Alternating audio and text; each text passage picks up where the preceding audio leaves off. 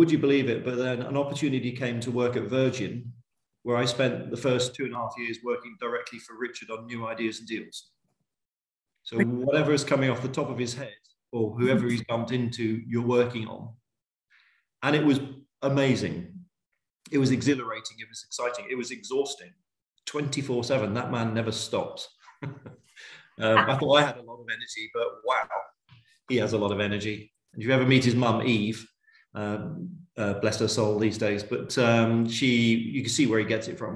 She was an absolute firecracker. She was amazing. So I spent 7 years at Virgin working for Richard for 2.5 years, and then into the media group. So they used to bring you in, train you up a bit, make sure you could sort of be like them, and then put you into one of the divisions. So I was in the media group, launched Virgin Radio. We had a games business, we had publishing businesses, post-production businesses. It was all very exciting.